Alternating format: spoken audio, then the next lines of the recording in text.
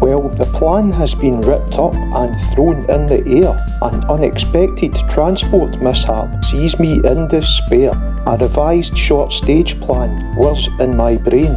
Linlithgow to Polmont if I jump on a train. On arrival, I decide to head on down, with a little bit of time to explore the town. Back on the water, the Avon Aqueduct is a highlight, with a couple canoeing at a great height. A quick look from below and then I'm heading west once more. There are plenty of interesting things ahead to explore.